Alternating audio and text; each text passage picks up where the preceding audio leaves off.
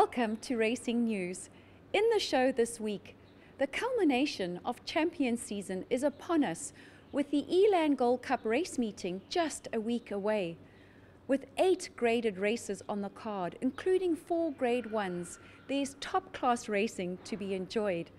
But first, we follow up with the runners to find out how they've come through the Vodacom Durban July. It's been 2 weeks since the running of the Vodacom Durban July. It was a day of wonderful fashion, fantastic crowds and healthy betting turnovers, despite punters being spoiled for choice, with an array of international sport betting options available on the day. But back to the horses. 18 of our country's best gave it their all over 2,200 meters. So how have they come through their runs, and where to from here for them? We caught up with their connections to find out more.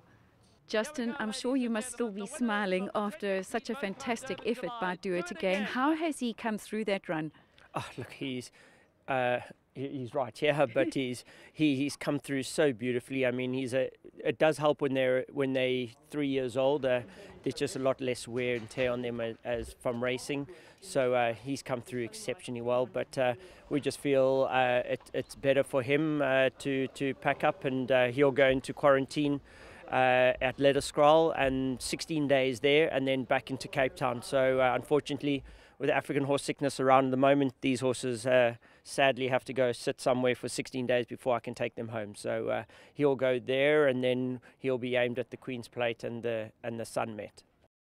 Made to Conquer came so close to making it a dream for Jeff Lloyd. How has that horse come through the run? Wow, that horse, he's just an incredible horse. You know, he was just so lucky that he started his racing late, and he's just getting stronger and stronger with every run. So, you know, we're quite confident that he's one of the best stayers around, and we'll aim him at the Gold Cup at the end of the month, and he is, you know, he'll be one of the horses to beat in the race for sure. It was wonderful to see the way Elusive Silver ran. Now he's going to come out again on Elan Gold Cup Day, is he? No, we've decided no. He's had obviously previous injuries, and we just feel that the Champions Cup could be just one run too many. So he'll probably do exactly the same thing. He'll be packed up, and if we just look after him every season, I mean, I think he earns almost 700,000-800,000 rand in these 4 months here. So what more can a horse do? Owners are fantastic people, and horse comes first. We'll save him and then have a great summer with him. Now tell me something. What do you think has accounted for your success this winter season? Because you've had a remarkable season here.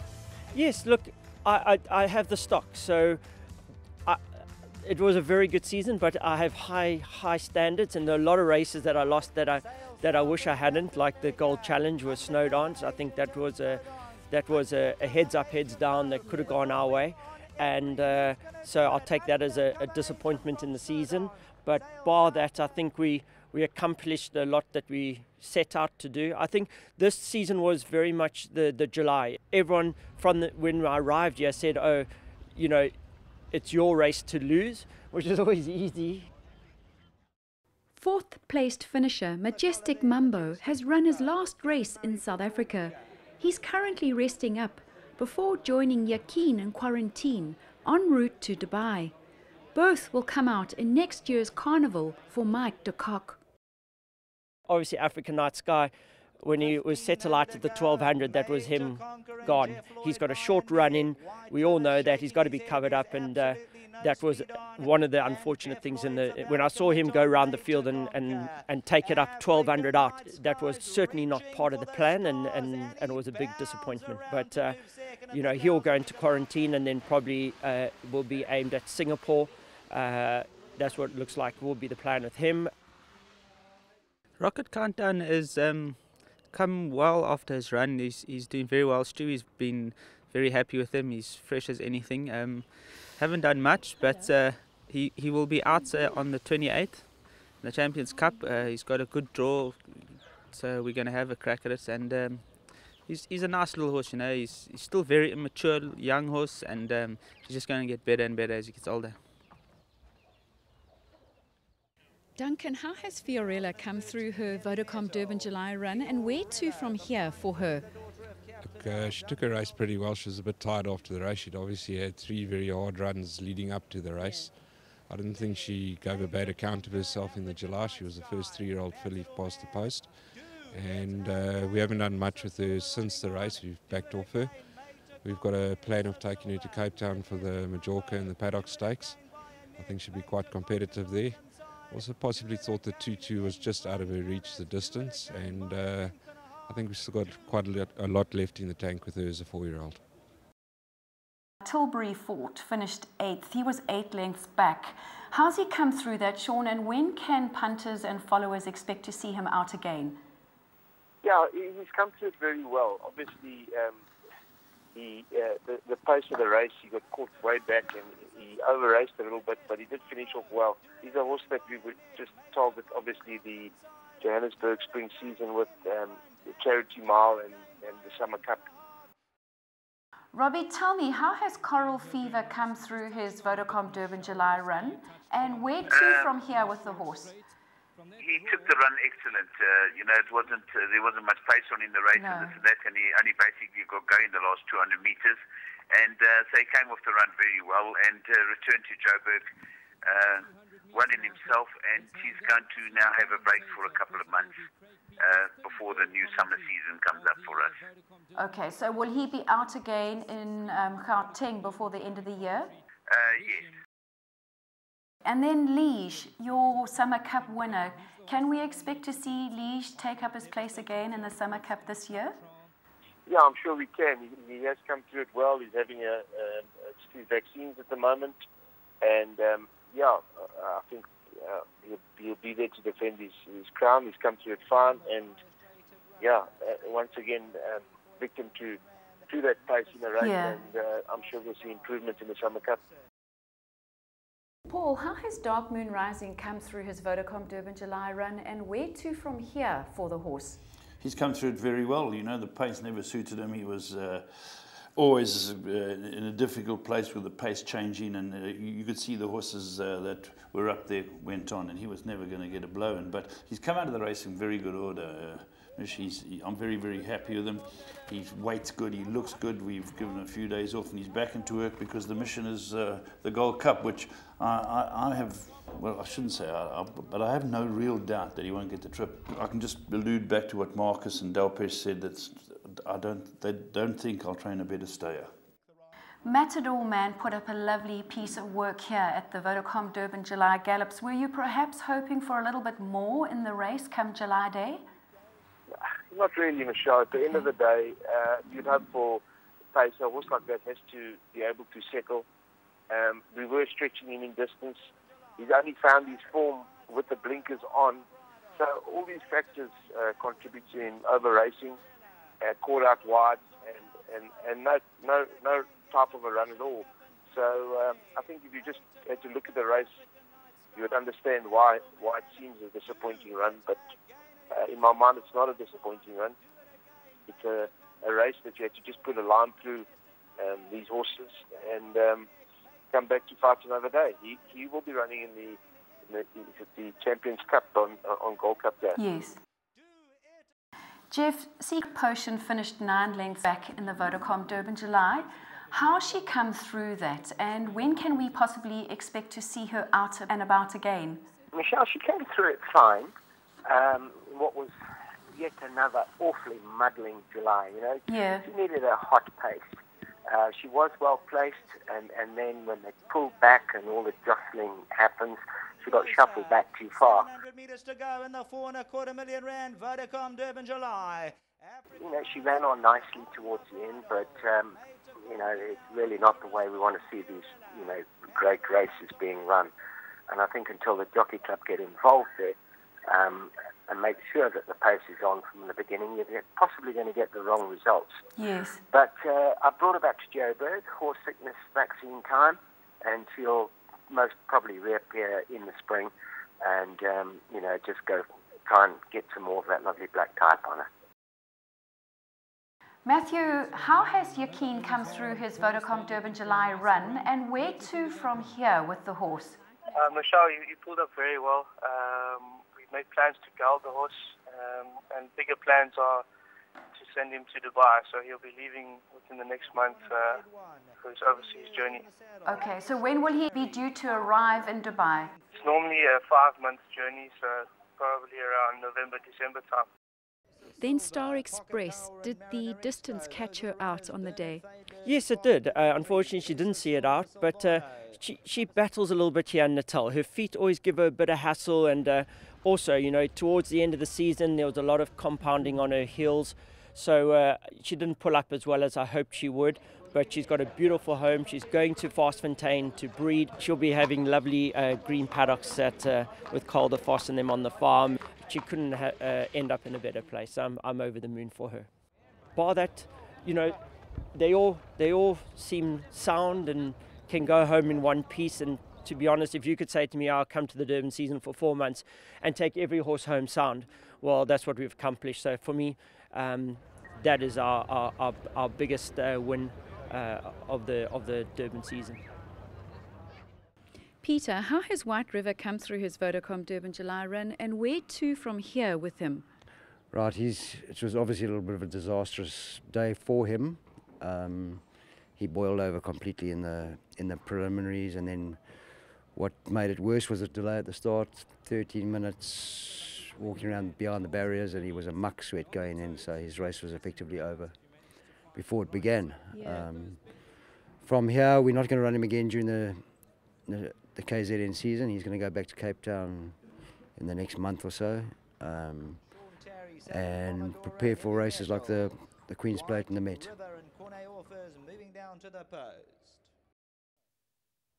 Glenn, tell me how Gold Standard has come through his Vodacom Durban July run, and where to from here for him? Yeah, well, look, thank God he pulled up 100% fine.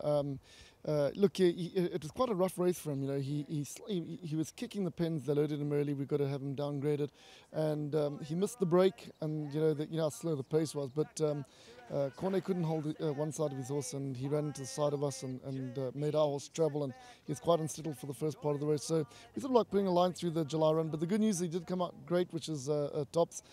He's now heading for the Champions Cup and then to stud duties at Drakenstein. But I think weight for age, you can see a different game. You know, he was so out at the weights in the July handicap, and it was part of his preparation. It's always been the Champions Cup. We need a Group 1 for him. It'd be fantastic to send him home with a Group 1. But look, he's got the ability. The main thing is he's striding out magnificently well, and he's taking his run really well.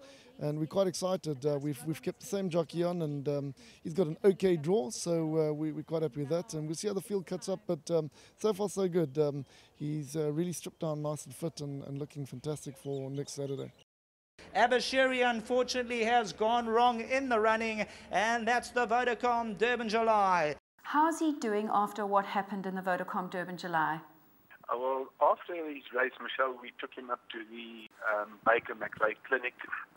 He pulled up unsound, and we discovered that he'd torn all the branches of his suspensory. He was probably a 3.5 to 4 out of 5 lame. So how does this injury happen? We spoke to veterinarian Dr. Johnny Cave. So a racehorse weighing maybe 400 or 500 kilograms, traveling at above 60 kilometers per hour, at times we'll be putting all that weight and force through one limb as it's fully loaded. Yeah. All that weight going through the suspensory ligament and the tendons at the back of the fetlock. When they're fully loaded, they stretch, they then contract like an elastic band, and that cycle will be repeated many, many times during the horse's career.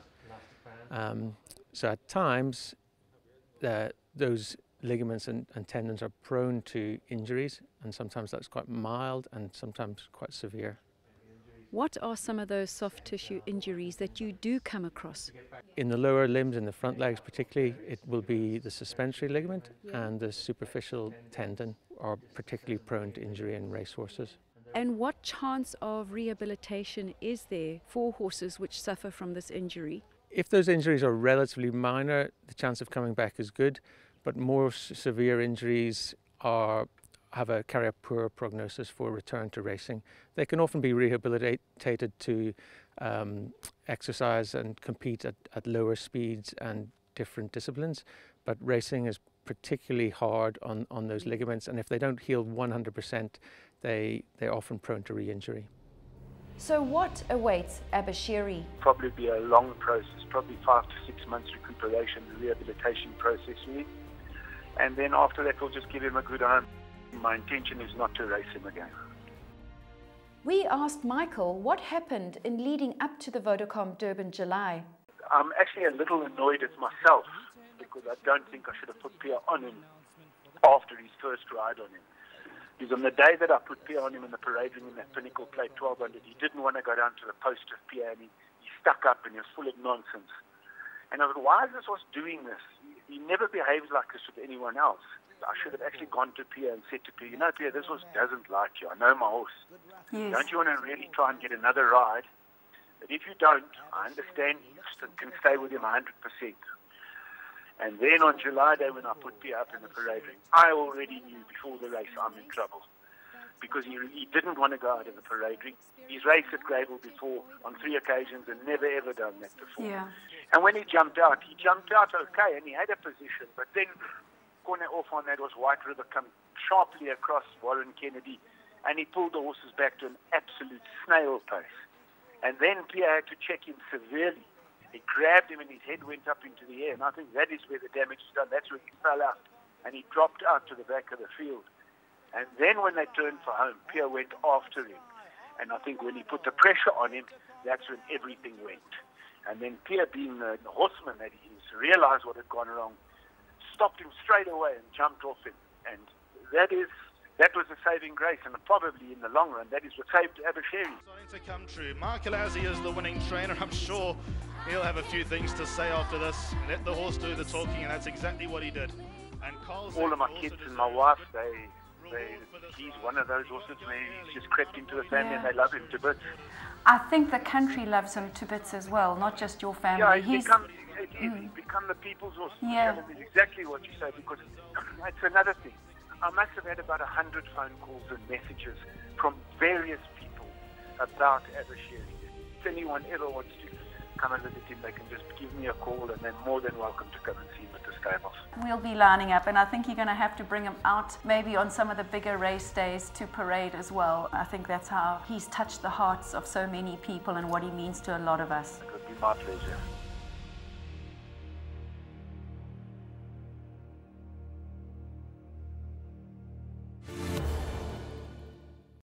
From the Vodacom Durban July to the Elan Gold Cup, Gold Circle is said to have only the best stayers line up in South Africa's most famous thoroughbred marathon event, the 1.25 million rand Grade 3 Elan Gold Cup, to be run over 3,200 meters at Grable on Saturday, July the 28th.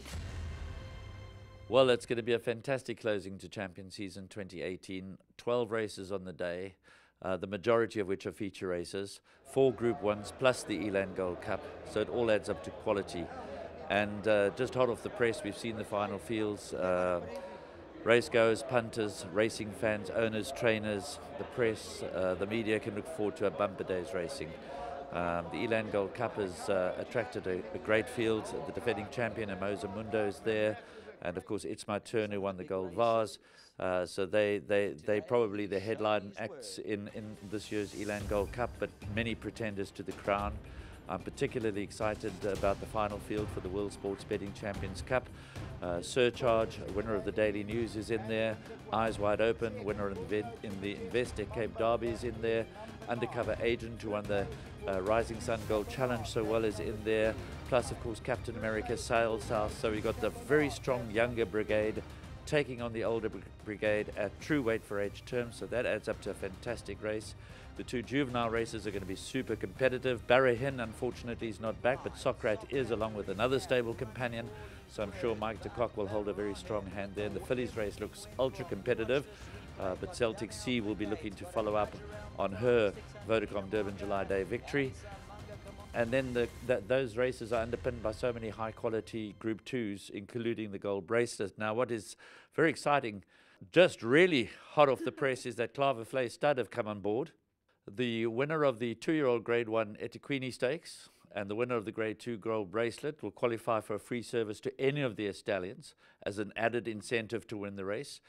It's a post-race career opportunity for those fillies and mares to get off to a flying start with their stud careers. But apart from the high-quality racing, I mean, it's just going to be a bumper day.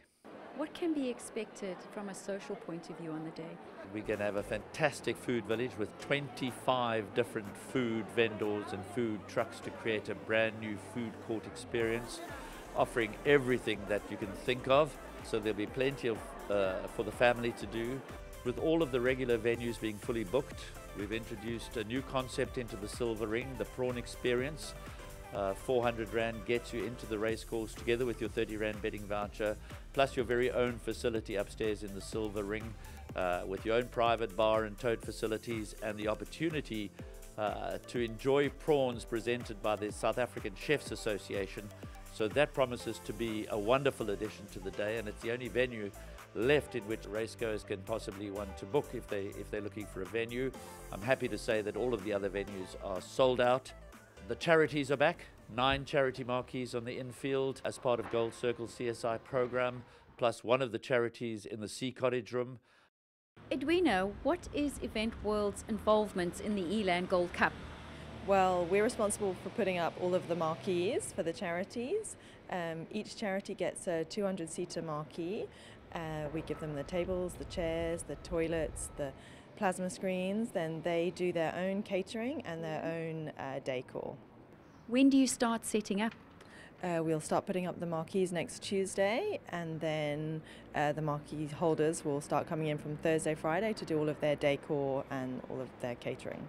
How many hospitality clients do you cater for? There's about 2,000 people across all the different marquees and then in the grandstand in the Sea Cottage. The Champions Room is for the sponsors Elan, and they're giving away another 1 million Rand plot at Blythedale, their coastal resort that they're developing. The Mercury on board for the first time this year in that the Mercury Sprint, and that looks a hell of a race. It's going to be very hotly contested this year. All of the feature races have got full fields. They're on board this year. Normally the Mercury Sprint used to be run a week or so before the Gold Cup, and they're running their own competitions and their own charity drives. I think it's a day when you can enjoy high quality racing without the push and shove of the Vodacom Durban July. We love the Vodacom Durban July because that's what it's all about. But here's an opportunity as a racing fan to come and enjoy the best riders, the best jockeys, the best trainers, and the best horses on a day that you've probably got more freedom to move around and really enjoy yourself.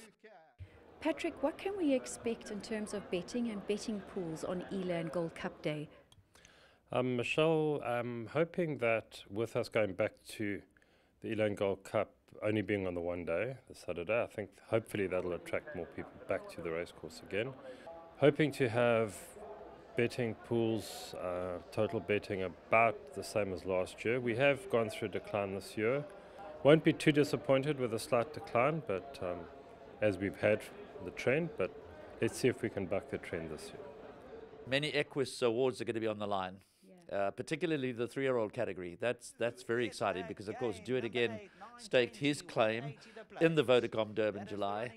His season is over, but when you think about Eyes Wide Open and Surcharge and Undercover Agent, whoever could pull this off, if one of the 3 does, will have very strong claims to being the 3-year-old of the year. It's all up for grabs. It's going to be a fantastic day's racing.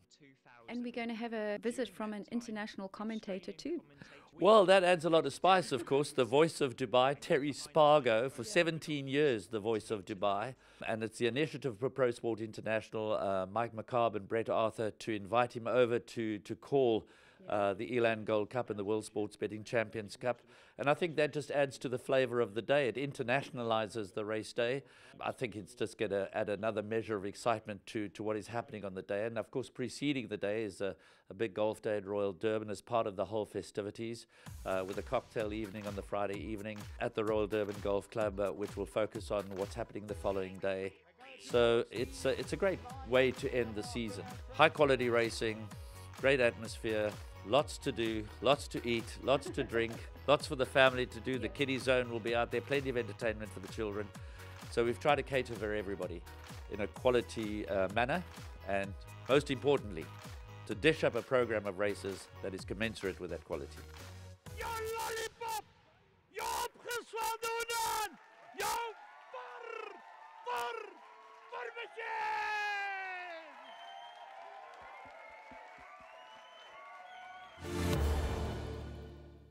That's it for this week's show. We'll see you all again in a fortnight on Sunday, the 5th of August. Shoot. Good man. You got long pants on, it must be cold this morning.